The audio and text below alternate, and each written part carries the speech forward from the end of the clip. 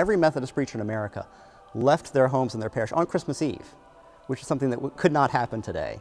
For them, the important place to be was to be in the church, forming this denomination, dealing with the business that it took to create a church that would serve the people. John Strawbridge is the historian at Lovely Lane United Methodist Church in Maryland. Lovely Lane Chapel was the site of the Christmas Conference of 1784. So they gathered all the preachers in America, more than about 86 preachers that they know of at the time, and planned to meet at the Lovely Lane Chapel on Christmas Eve, 1784, for the formation of a new denomination. And they met in conference for 10 days.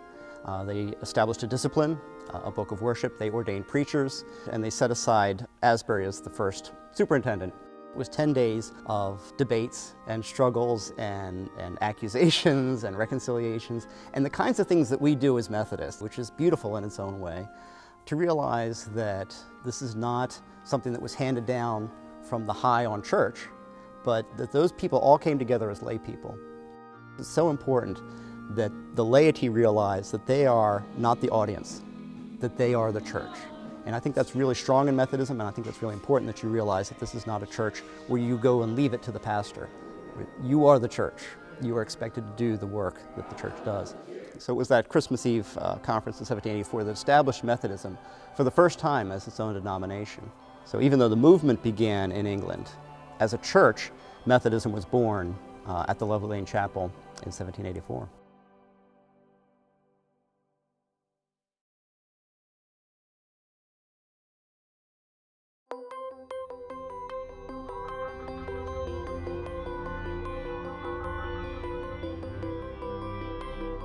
This video was brought to you by the people of the United Methodist Church through World Service donations.